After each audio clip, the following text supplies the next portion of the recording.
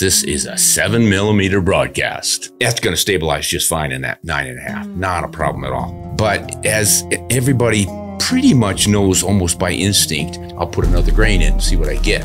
And you should see the progression, 25, 25.50, 26, 26.75, however it moves up the scale. Lucky number 7, it's, whoa. Is this a true statement? No, it might have been true to that guy, but it's not true to me. I'm just surprised that some gunsmith couldn't figure it out. They will literally get torn apart by that fast rifling twist. Yeah, that's the new hot 7mm from Hornady that I think is going to take over from the 7mm Mag. Wow, lots of cartridges right out of the box with factory ammunition. Will shoot minute of angle, which is more than good enough for 99.99% of all big game hunting you're ever going to want to do. I have bent it, worked on it, and frigged with that ejector for years and no success. We need something snazzy to catch their attention. Let's call it the...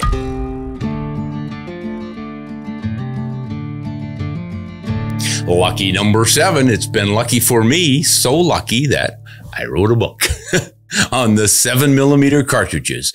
And the team said this week we're going to do something special on Ron Spomer Outdoors Podcast. They have collected questions and comments from everyone they could find about 7mm cartridges. So whether you love the 7mm or are just interested in learning more about them, stay tuned because this is a 7mm broadcast. Hello, everyone. Say, as usual, we are going to begin with our patrons. And Gorm has written in about some 7mm. Let's see what he had to say and how I answered him. Hi, Ron. I have a question about sectional density.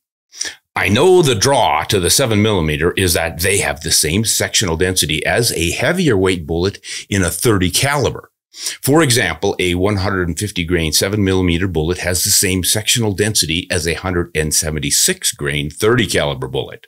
Both of those are around 0.266.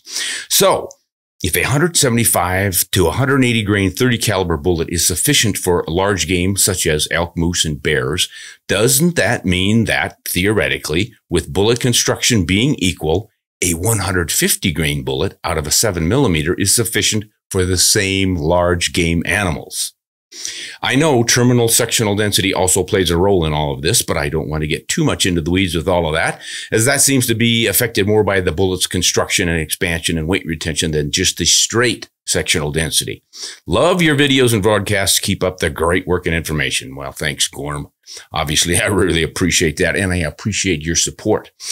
And now you're on the right track here because, yes, you are getting the same sectional density out of that bullet. But the one thing we're missing is the momentum of the heavier projectile. So you add that in, and it's a little difficult to predict exactly who's going to penetrate the farthest. But as everybody pretty much knows almost by instinct, the heavier bullet at the same velocity should do more damage. But once again, what you talked about with your bullet constructions and materials and stuff can make a big difference. What I have noticed, though, over many, many years of hunting big game, the ones you mentioned here and others, with the 7mm, is that a good controlled expansion 150 grain bullet out of a 7mm Mag, 280 Ackley improved, even my 284s and 7mm 08s have done just a remarkable job. Deep, deep penetration and just really effective at taking game. So you're on the right track there. Sectional density numbers you've got figured out. But boy, when you start comparing different bullet constructions and materials, a lot of that changes. And one other thing, the terminal sectional density that you mentioned, that means once your bullet has landed and expanded, its sectional density sort of changes because how much has it lost? With your lead bullets, you're going to be losing some mass. So even though you had a high sectional density starting, once it begins progressing through the animal and breaks up or sheds some of its lead, you lose sectional density. So a lot of things are changing there, but good point and well thought out. Now, this is another patron, Jonathan. I've been a 30 caliber guy most of my life, but the data on the 7mm seems pretty persuasive. All of a sudden, I have a 7mm 08 for my kiddos and a 7PRC for myself. I'm hopeful that they'll reap a bountiful harvest during hunting season. Well, Jonathan, I think they will. We have just had wonderful luck with the 7mm 08 here. Betsy really loves to shoot it. She's hunted Africa with it as well as North America. I will use it from time to time. It's quite similar to a 757 Mauser and my beloved 284 Winchester. And we've just wholeheartedly support you with that one. And the 7PRC, I think you will find that that does everything the 7 Mag has done all these years, plus a little bit more because of those beautiful high BC bullets you can shoot out of it if you so choose. So good luck. Let us know how you make out with them. Wolfgang. Now this guy's from Austria.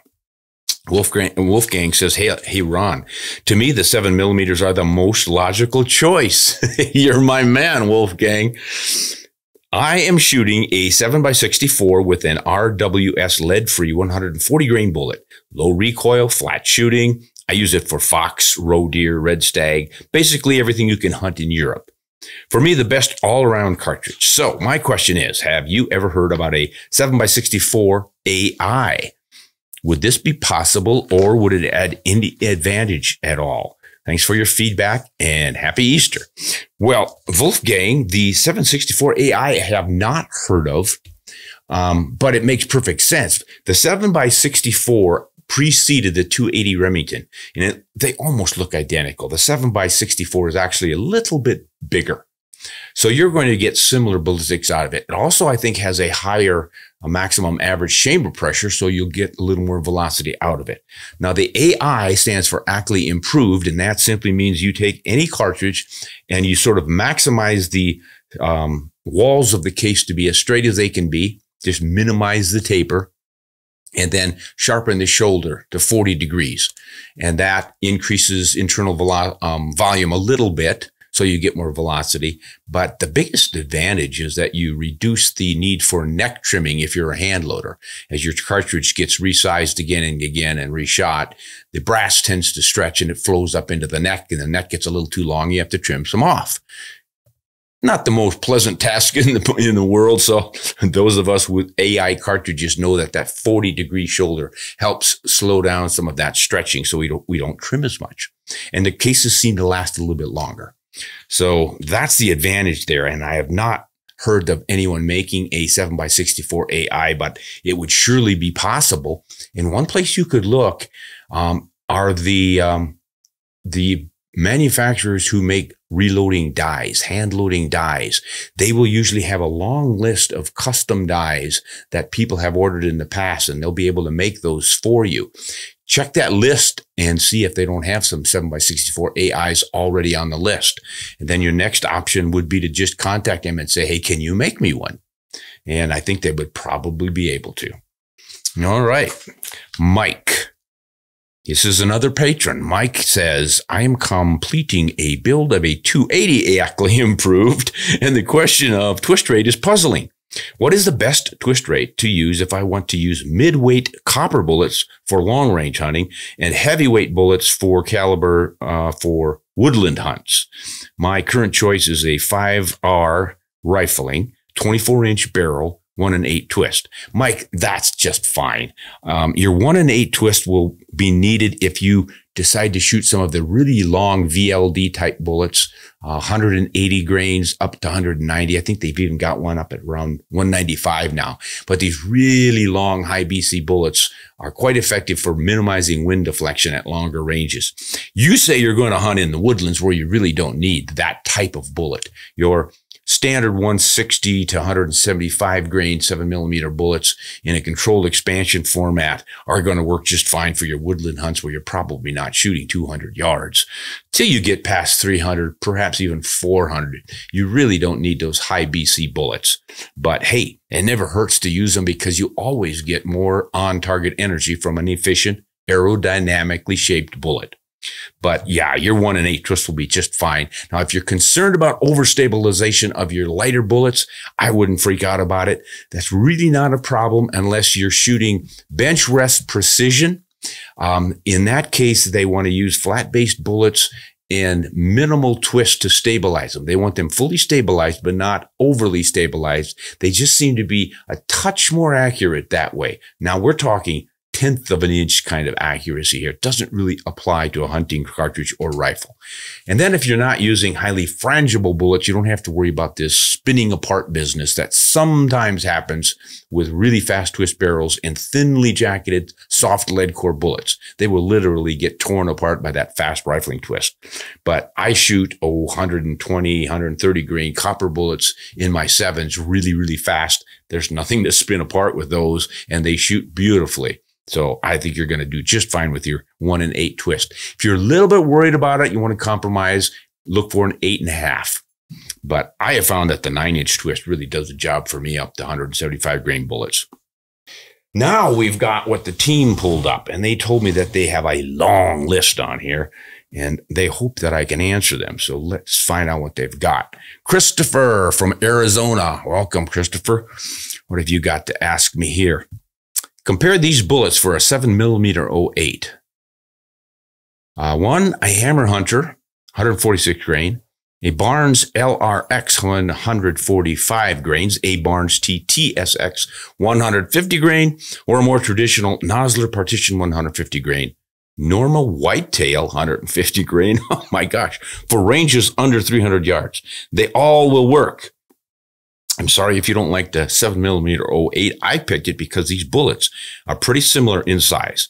My rifle's twist rate is 1 8 1/2. It's an 8 1/2 inch twist. It's an adequate for all of them. Well, I don't know, Christopher, that you're really asking me a question. It sounds like you're just stating reality here and what's working for you. Compare the bullets. I don't know if you mean you want me to compare the performance of those bullets. I've had some experience with Hammer Hunter bullets, but not this 146 grain bullet. I have used a lot of the Barnes LRX bullets as well as their TTSX. And all of those copper bullets have performed beautifully for me. And I've used them extensively on a wide variety of game. Nothing bad to say about them. Obviously, the lighter specific density of the material, copper, it means you're going to have, for the same length bullet, less sectional density. But again, the construction makes up for it. And you're not going to have as high a BC. You want to get your BCs really, really high. It helps to have a denser material in your bullet. It's not just the shape. It is the density of the material. So, but again, those 150s, I've used the Barnes TSX, TTSX types in 150 for elk, caribou, moose. I think that Hammer Hunter is going to do really well for you. I've just had great success with those over in Africa. So I think you've nailed them. Now, I'm not familiar with this normal Whitetail 150 grain range or whatever it is. Oh, your range for shooting it is under 300 yards is what you mean.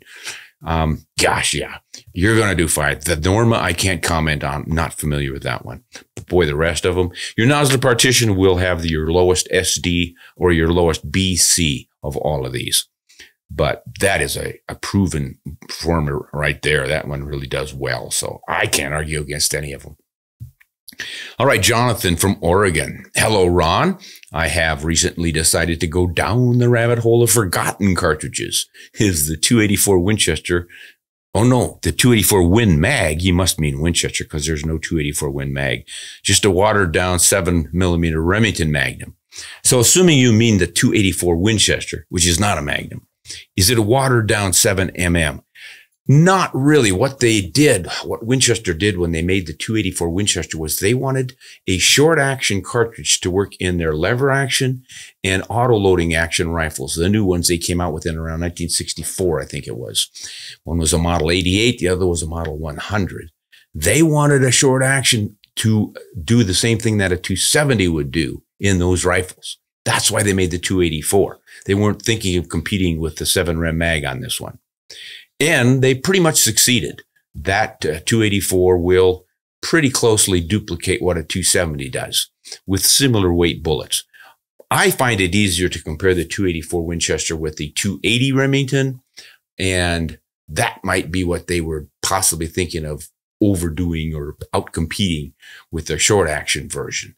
And the other consideration these days would be the 7mm 08, which didn't come out until 1980, but that one is pretty close in performance to the 284. 284 will exceed it if you hand load. Just not a lot of ammo out there from the manufacturers, unfortunately. I just love that 284 Winchester. I think just an optimum little short action cartridge.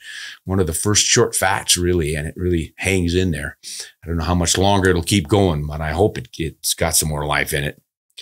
All right, let's go to Washington, where Spencer asks about some, wow, a 6mm Dasher and a 7mm PRS. I don't even know these all that well. I've never shot either one of them.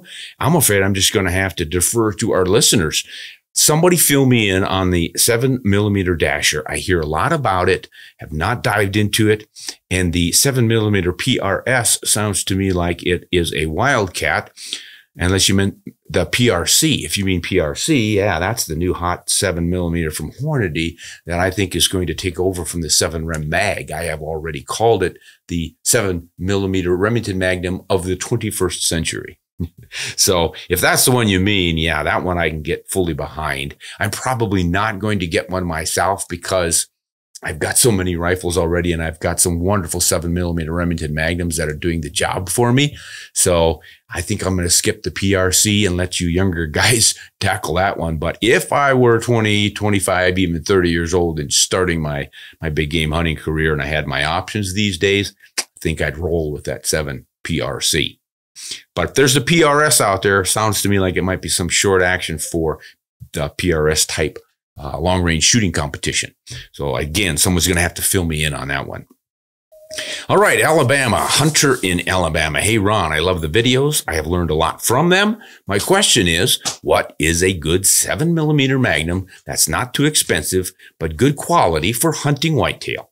I've heard great things about them, and I'm thinking of getting one. Well, I think you mean the 7mm Remington Magnum. You're asking about the rifles rather than the different Magnum cartridges, right? Because there's a 7 Weatherby Mag, the Remington Mag, the short Mag, the short SAUM, the short action Ultra Mag from Remington.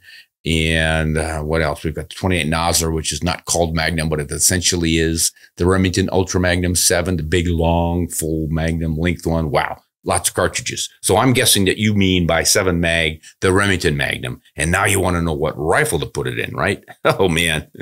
Sky's the limit. There are so many out there. I don't think you can go wrong.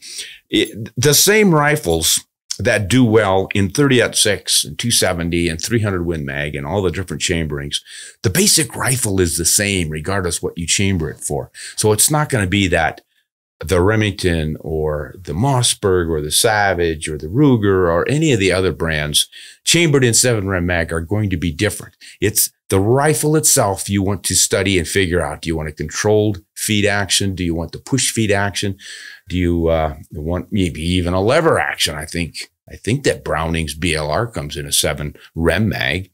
So you will have to decide on what rifle action you like. Most of them are fairly similar these days and built to the same quality levels until you get into the custom ones where they really fine tune everything and get all of their tolerances really tight. And you start paying top dollar for the kind of precision you can expect out of those for target shooting.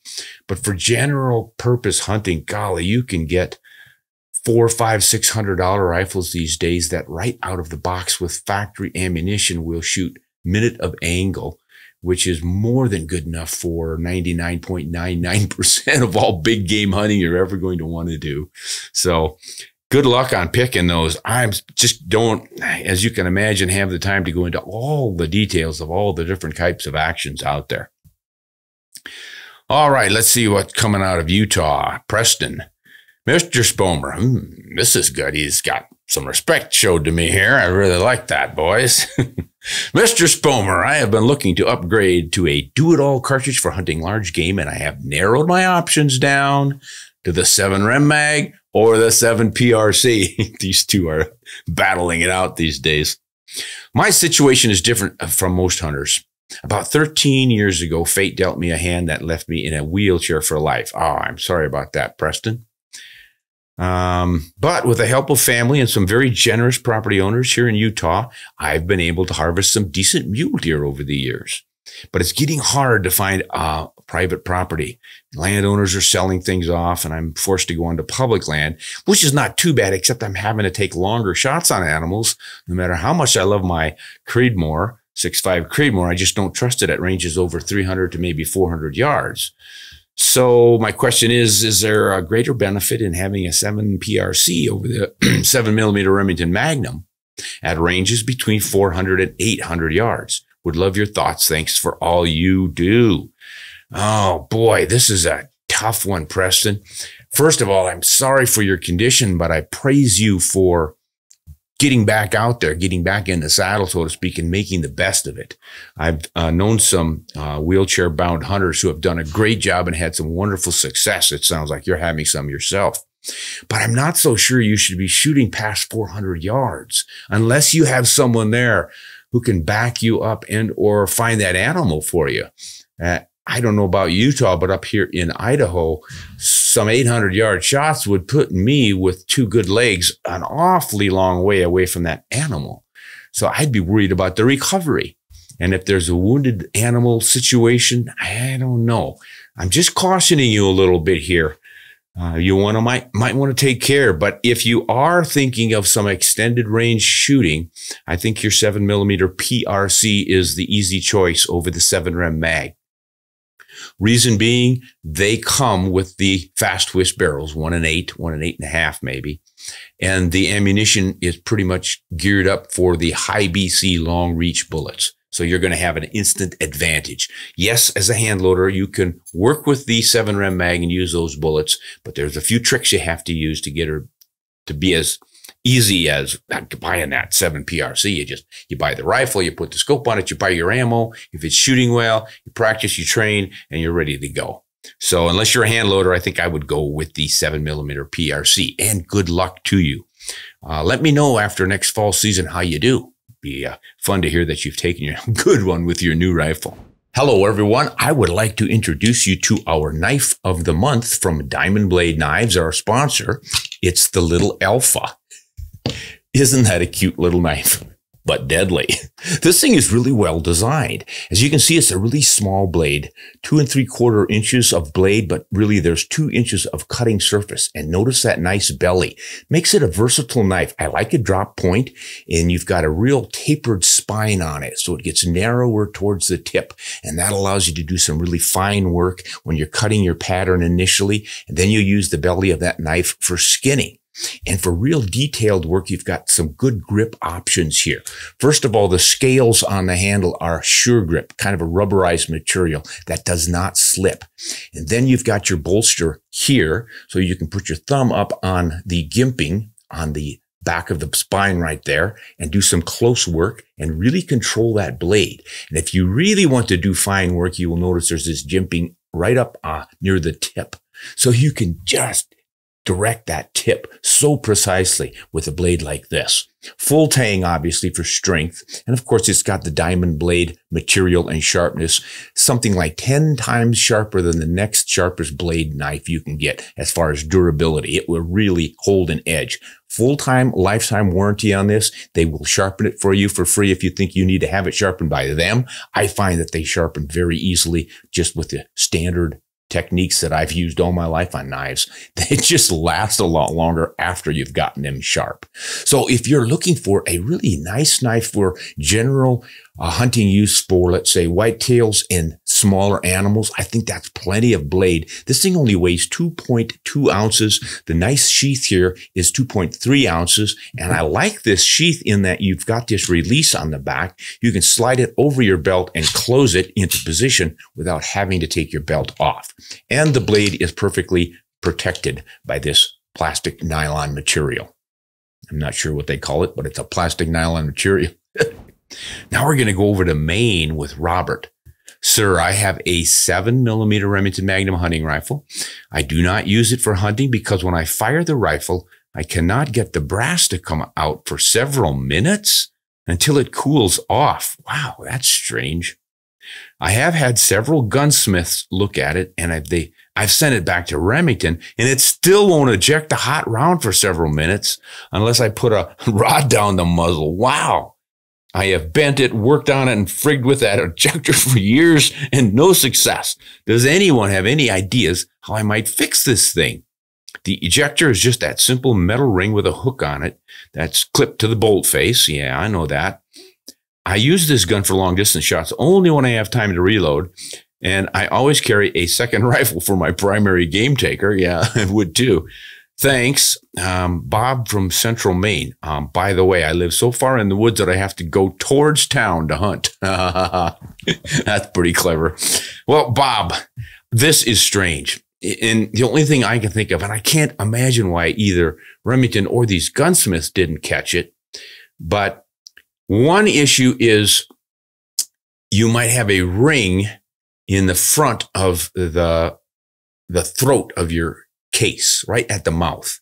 A carbon ring could have built up, and that could be, your necks are a little bit long. They could be impacting that ring, and then they swell and grab a hold of it. More likely, though, is some sort of a catch in the chambering. If there was a piece of metal sticking up. So imagine your case, it's in the chamber, and there's a protrusion of some kind in there. It doesn't have to be really a lot. And you get the swelling of the case from the expansion of the gases when it's hot, and then that's hooked in there. It's sort of almost melded or blown into it.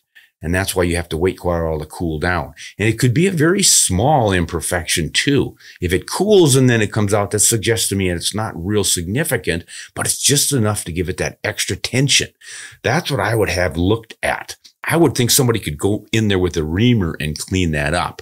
But if you can get a bore scope to look down in there, really magnified, and just run down the chamber and look for any little imperfections. And then out there at the throat where the neck of your case would sit, look for a buildup of carbon. And if you find that, a black ring of some kind out there, you get in there with some solvents and you're going to have to really scrub to get that out, because that can just be baked in over shot after shot after shot.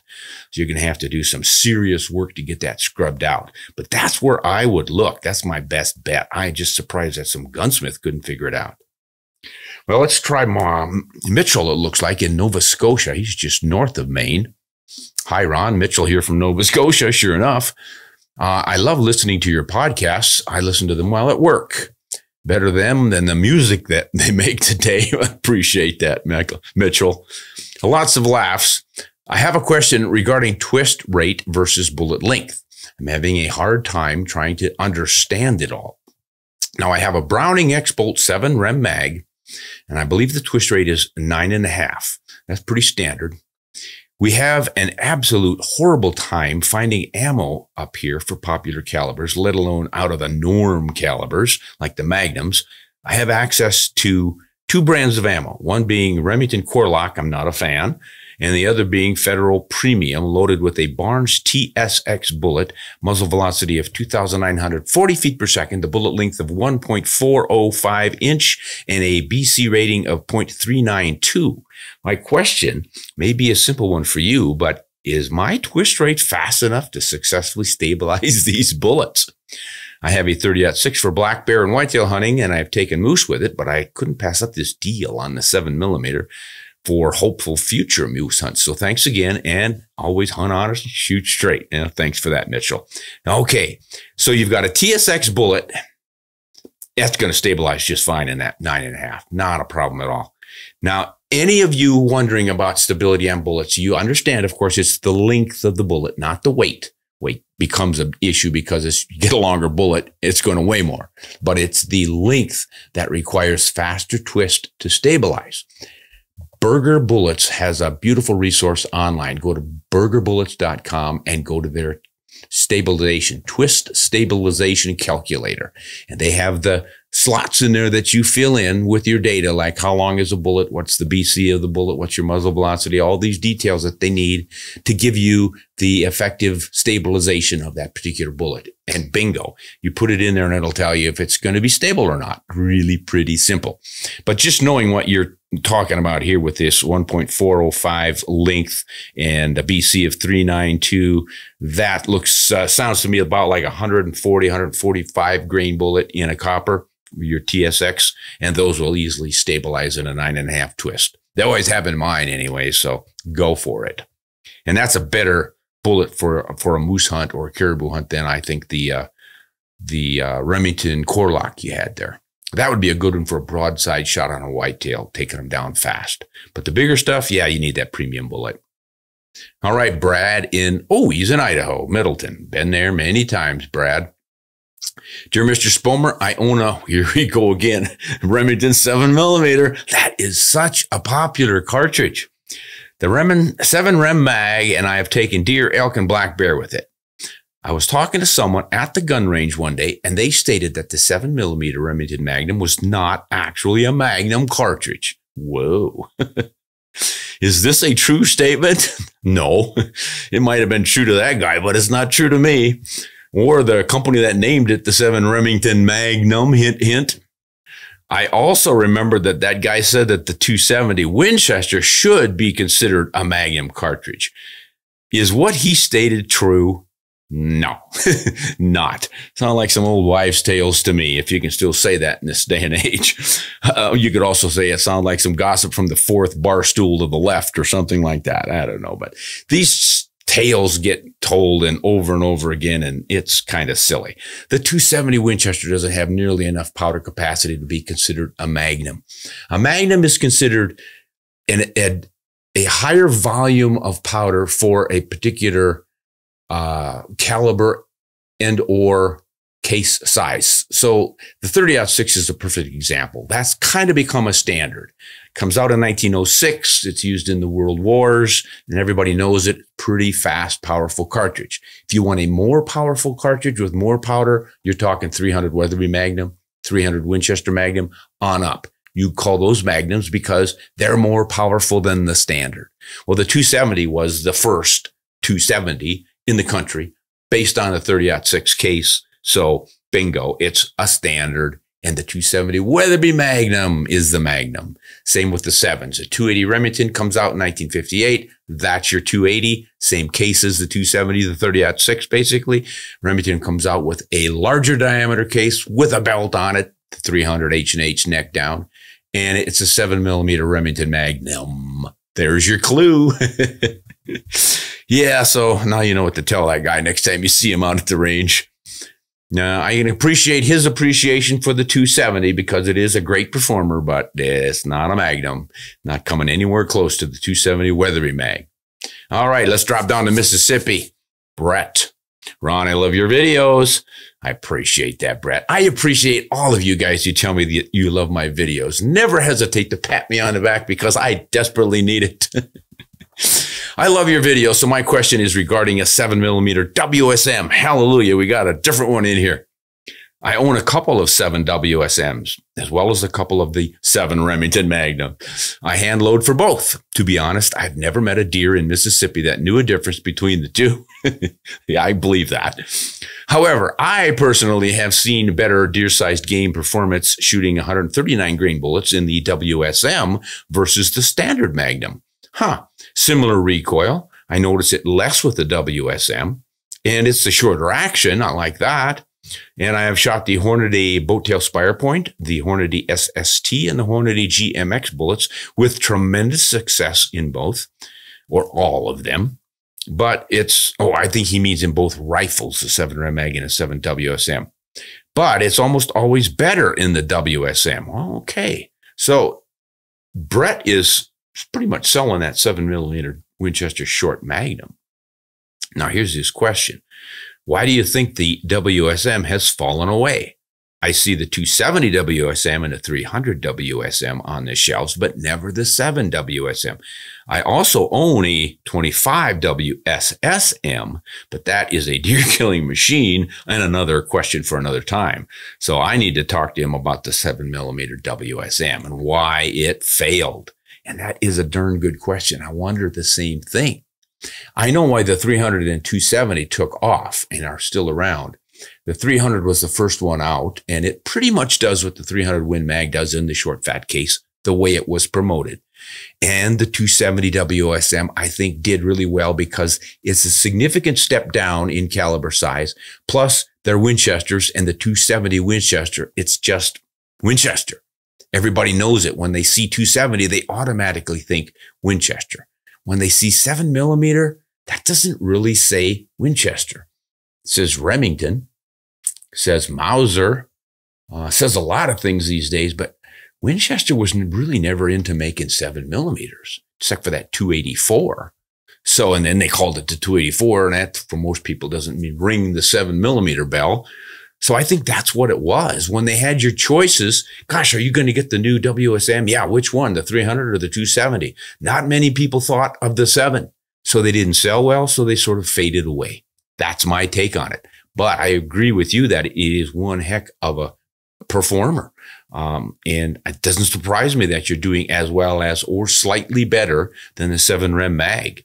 It's just too bad more people aren't shooting it. Now, I have noticed that a lot of the long-range shooters are working with it. I heard from a fan just the other day who was just building a rifle for the 7 WSM, or had just built it and was working up loads for it. And this gentleman has played with just about every 7 and 6.5mm you can think of to shoot as far as 2,000 yards. I think these days he's going even farther. And he has tried them all, and he says he's liking this WSM 7 better than all the rest of them. So that's encouraging news. Maybe it'll have a little comeback. Well, let's drop down into the heart of Texas, where Chuck is writing us. Hello, Ron. I love your videos. Another one. I have a couple of questions for you. I recently came across a custom Remington 700 that was converted from a right-handed rifle to a left-handed in a cartridge that I'd never heard of before. 7mm STW. That stands for Shooting Times Westerner. After a conversation with my dad about it, I called the store and I bought the rifle. I was told also that that rifle had potential to have been owned by Charles Askins. From my quick Google search, I learned that he was a gun writer in Jack O'Connor's time. I was wondering if you could go a little more into depth on the 7mm STW and Mr. Askins. Love your podcast and your YouTube videos, and I love learning about new and old and odd and interesting cartridges, and I love the way you explain them. Well, thank you so much for that, Chuck. Let me see if I can explain the 7 STW and the prickly Mr. Askins. Let's start with the 7 STW. That was created in 1998, I believe, was when it was officially released. Who made that? Lane Simpson. He just took the 8mm Remington Magnum. That's a full-length cartridge for a Magnum, and he just necked it down to 7, and bingo. It was at that time the fastest 7. It's now been superseded by the 28 Nosler and the Rum, the 7 Rum. And I think it's going to fade away because it's fairly long and skinny. It's based on the 375 H&H case with the belt. And these days, everybody wants to get rid of the belt. And they want short actions and all the rest. And I think the biggest competition for it is the 28 Nosler. That one is kind of the top dog of the big ones. The 7 Rem, Remington Ultra Magnum, is not as popular as I've seen as the 28 Nosler, but both of those are faster than the STW, and they don't have the belt. So now Askins, Colonel Charles Askins, born in the early 1900s, a military man, worked for the Border Patrol, and did a lot of, he was in World War II in the Pacific, I believe. He was quite a shooter. He was a pistol instructor, I believe, for the Border Patrol, and a real irascible person from what I've read and what I've heard from some of the old timers who had bumped into him and known him. Pretty prickly guy, my way or the highway kind of a guy. He was a pistol shooting champ. He won a lot of shooting competitions. He just shot and shot and shot. If you want to read a book, gosh, he wrote several books. He was writing for the NRA, American Rifleman, a lot of hunting and shooting and gun magazines in the day. So there's a lot of material out there. You might want to check that out. But the chances of him having owned this rifle, I think, are absolutely zero, because he died, I think, he was in his 90s. And if he was born in the early 1900s, he probably died in the late 90s, because I know he was into his 90s. So he probably was, 90 years old when this thing came out. Now he's going to have a rifle Magnum commissioned left-handed. And I don't even know if he was left-handed. I think he was left-handed, but he wouldn't have still been shooting in his 90s when this thing came out. And by then, most old guys, I can speak from experience here, we sort of use the rifles that we've known and loved for the last 30 or 40 years. We don't generally jump on the latest train to come through the station. So I doubt that Charles Askins got ownership of that rifle at any time. So I wouldn't spend extra money on the chance that he owned it.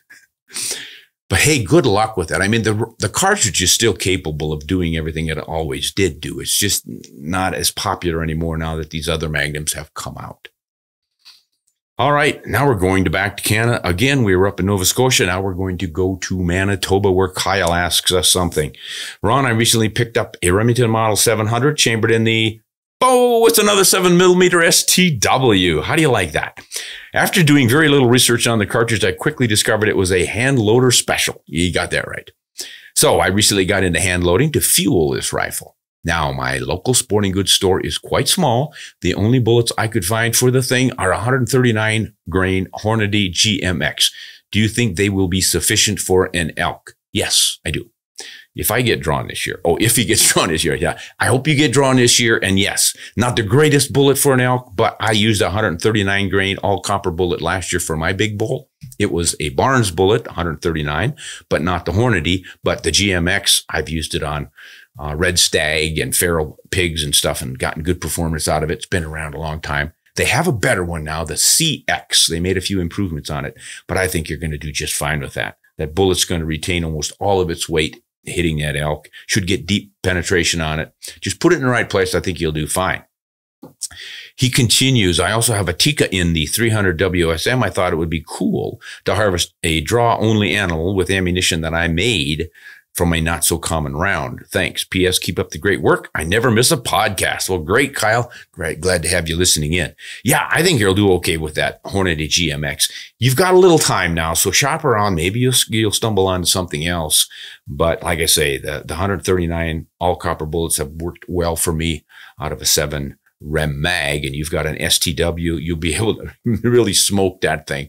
And I think the velocity will more than make up for it. And you don't have to worry about that high velocity on impact breaking up your bullet like you do with some of the lead core bullets. It's going to stay in one piece and really hammer him. I think you're going to do well with it.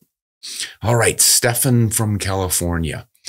Hi, Ron. Kind of new to this channel, but I was curious if you can talk about the history of Remington with the development of the 280. Oh, which I have, and I like it a lot. Okay, he wants me to compare the 280 to the 7 Rem Mag. Didn't Remington come out with the 7mm after? And if so, why? Did they realize they could get more performance out of the same bullets? Was it new technology? I'm just wondering what that thought process was when they developed those. Good question, Stefan. And here's how it came down. The Remington 280 was based off of the 30-06, and Remington wanted to compete against the 270 Winchester. Real similar. Obviously, one's a 277 bullet, and the other one shoots a 284 bullet. So they cranked that thing out in 1958. They made the mistake of getting it registered with a fairly low maximum average chamber pressure.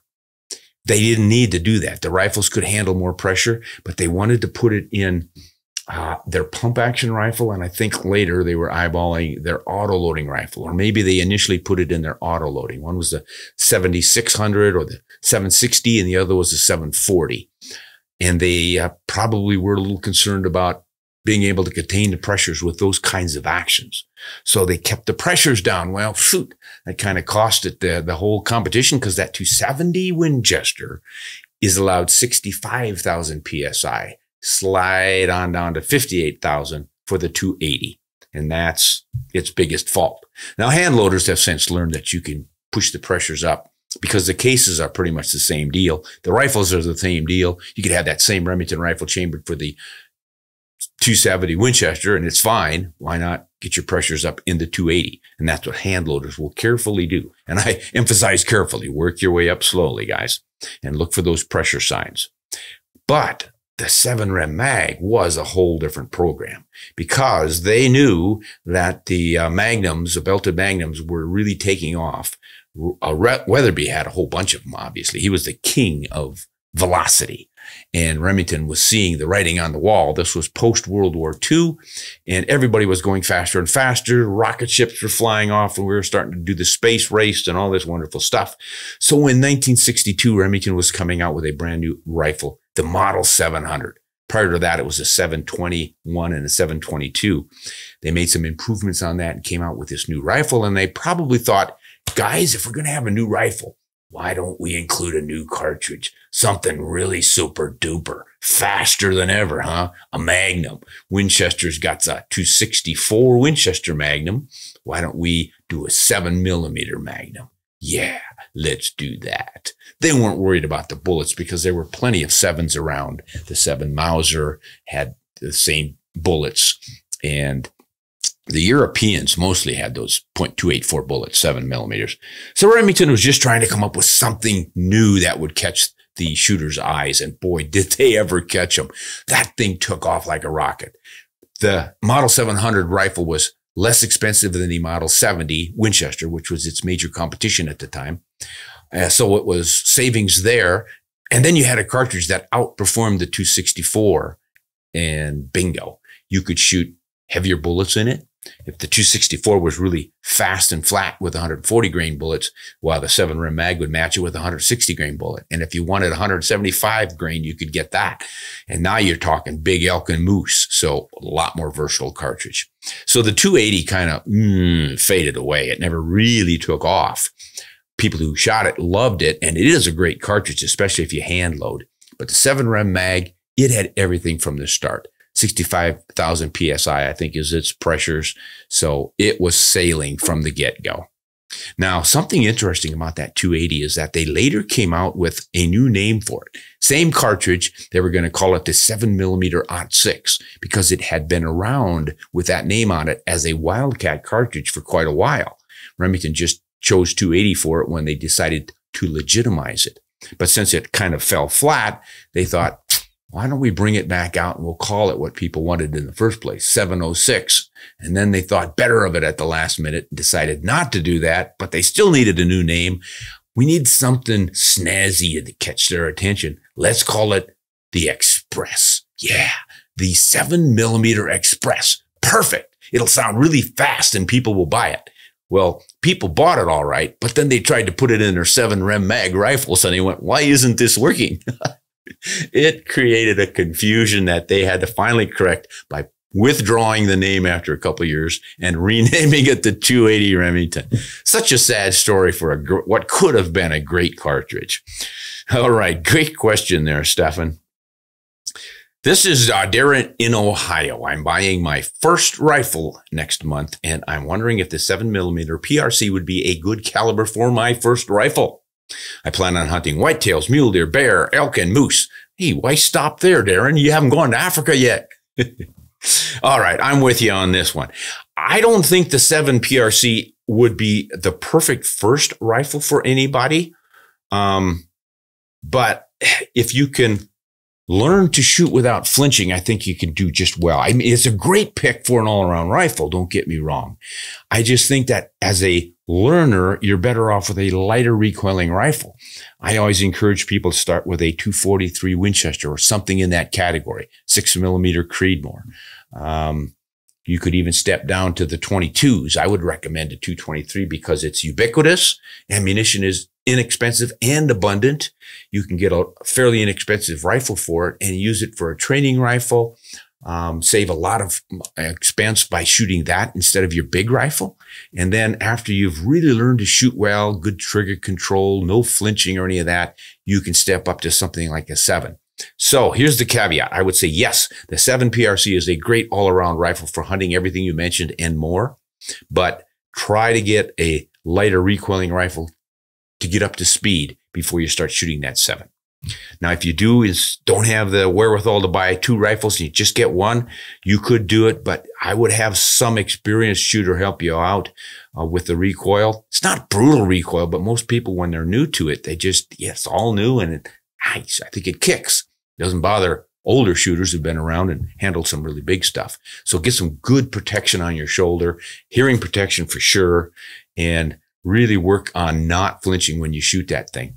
And you do that, and I think you ought to be able to handle it pretty quickly, pretty effectively. All right, Garrett from Colorado. Ron, I have a question about reloading new cartridge, specifically, here we go again, the 7mm PRC. I am new to reloading, so this might be a silly question for an experienced hand loader.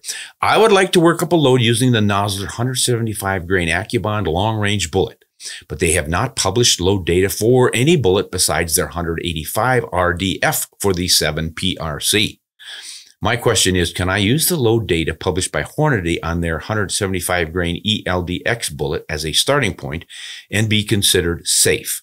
I have heard different bullets will behave differently in the barrel and can cause differences in pressures, so I want to make sure I'm not going to blow up my brand new rifle. Thanks for your help and keep up the great podcast. All right. No, I don't think you're going to blow up your rifle by switching to bullets like that. Yes, there are some bullets, especially the older first generation all copper bullets. They were fairly hard and they had long shanks and fairly sticky material like copper. It's a little stickier against the rifling than the gilding metal jackets on traditional bullets. So there was some concern about the pressures there, but they've been relieved with the relief grooves around the shanks on most of those bullets.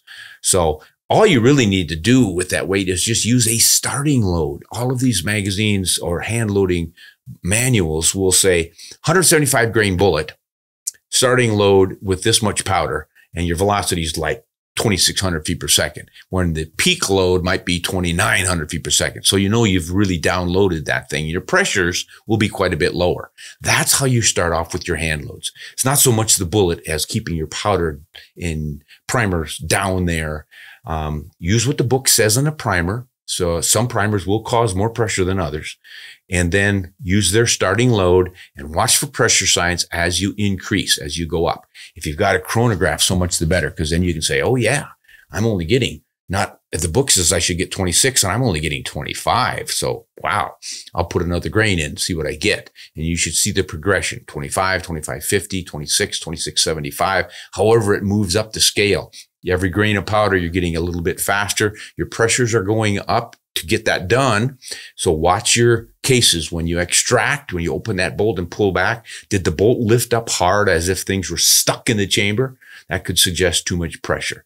Once you bring it back, look at the primer.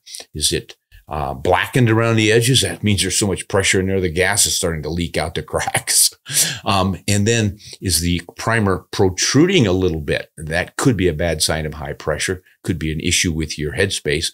And then is the crater in the primer where your firing pin hits it. If the firing pin hits and there's a lot of pressure in there, the metal of the primer itself will flow around like the rim of a crater around that firing pin. And that's a high pressure sign. Those are some of the things you need to look for when you're hand loading for pressures. But otherwise, yeah, that's all you need to do and you'll be fine. All right, we're getting near the end here. I think Jason might just finish it off for us today. And he is down in Mississippi. Will a 7mm Remington Magnum and a 7mm PRC kill a brown bear pretty easily? If so, which is the maximum killing range for them? And which is the better cartridge for brown bears? Yes, with the right bullet in the right place, both of those will do fine. I have talked with some master guide brown bear hunters. They generally like a bigger bullet, a 338 Win Mag and up. But they've also recognized that over the years, a good shooter with the right bullet in a 30-06 does just as well. That what they tell me is that the bears properly hit die just as fast when they're hit with a 30-06, sometimes even a 308, as they are with the 338s or the 375 H&Hs. The advantage you get with the bigger ones, of course, is a bigger bullet. So if you've got a bit of a fringe hit, you might be more successful. And if you really need to drive deep with that more massive, heavy bullet, you can do that. But for hunting, you're going to be backed up by a guide. So if there's a charge, he'll probably have a bigger gun to do that work. You just need to get a good killing shot into the boiler room, as we say. So either one of those will do the job. And I can't say that the PRC is going to be better than the 7mm Mag unless it's a fairly long shot. And I don't recommend long shots on bears, nor do the guides and outfitters up there, just because it's such a big animal and you sometimes have to shoot them 2 or 3 times. If you make a long shot and he gets into cover, there's a lot of alder thickets and stuff up there, you can't get another shot into him. So they like generally to get you a lot closer than 300 yards. So there's not a huge advantage to the PRC. But the PRC will more easily shoot bigger, longer, heavier bullets, 180 grain instead of 175. But there are not a lot of 180 grain bullets that are controlled expansion hunting bullets yet. They're good for elk and probably moose and deer and such. But you want to look at a controlled expansion bullet that's heavy like that. You're probably going to have a little trouble finding them yet in that 7mm 180 grain range, where you can take advantage of the faster twist in the PRC. So if you can find a 180 grain controlled expansion bullet, the PRC will do better, just because the longer, sleeker, higher BC bullet will be aerodynamically efficient, and it will carry more energy at all distances downrange. But it's a relatively minor concern. They're so close, I wouldn't freak out about either one of them. I would gladly take my 7 Rem Mag, a good 175 grain style, partition style bullet, Swift A-frame, or a heavier all copper bullet, and should do just fine. So, boy, that's my take on the 7mm. Now, before I sign off, I think it behooves me to say, buy my book. If you guys want more details about the 7mm, this is the place to get it.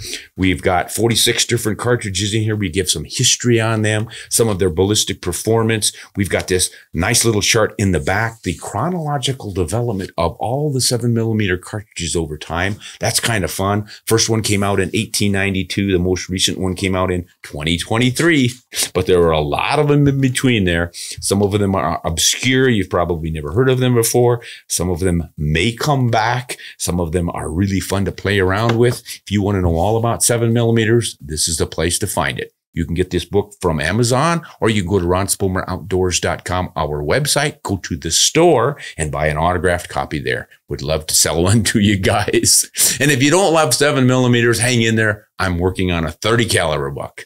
It's time for comment of the week, and the comment winner is from Utah. It's Preston. This is the gentleman who is in a wheelchair and still hunting. And I always like folks who stick to it like that. As I said in the session, climb back in the saddle and get back to it. So I commend you, sir, for sticking to it and getting involved, staying active, and staying outdoors and getting the most for your money. We really appreciate it. Thanks for writing in, and good luck on all your future hunts. Oh, by the way, the Freedom Bells are for sale on Ron Spomer Outdoors website too. This is a local sculptor who builds these in celebration of our Second Amendment freedom rights. He calls them the Freedom Bells, and they are really fun. If you have someone who is hard to buy for, or someone who already has everything, I'll bet they don't have one of these. You might want to check them out. Freedom Bells by Doug Adams. This is Ron Spomer. Thanks for listening, everyone. Keep sending in your questions and comments. Until next time, hunt honest and shoot straight.